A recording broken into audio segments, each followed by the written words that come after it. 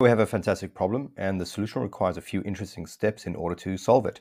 Can you see what they might be? Don't forget to leave a comment below if you find an alternative solution. We want to find the area of the shaded region of the shape. Let's call it a crescent. As a general idea on how to solve this problem, we can consider the crescent to be made by removing a circular area from the large circle, leaving the remaining blue crescent.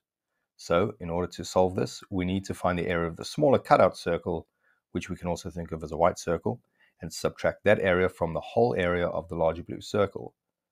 For the area of the circle, we need to know its radius and apply the formula for the area, which you will recall is pi times the square of the radius.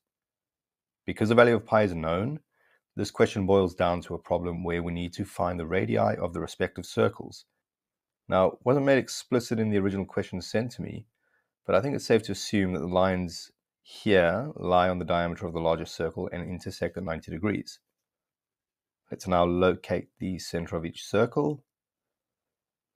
In these types of questions where circles are involved, I find that a good strategy is to find the right triangle and work from there.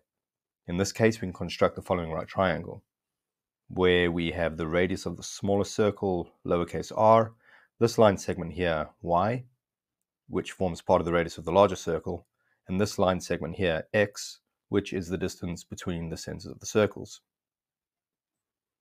Let's see if we can find the length of x first. We can label the radius of the smaller circle here and here. What we now see is that the radius plus 18 is equal to the diameter of the larger circle. This sets up the following equation. Diameter of the large circle is equal to 2r plus 18.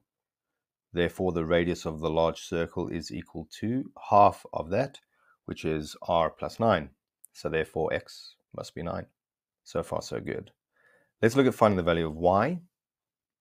We know that the length of the radius of the larger circle is r plus 9, so the value of y must be the length of the radius of the larger circle minus 10.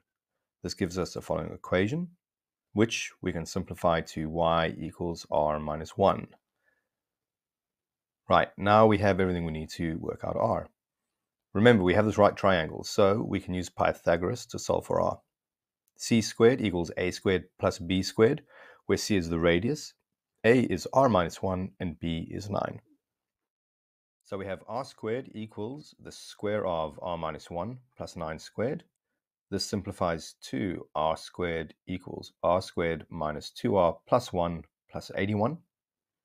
Subtract r squared from both sides and add 2r to both sides, leaving 2r equals 82.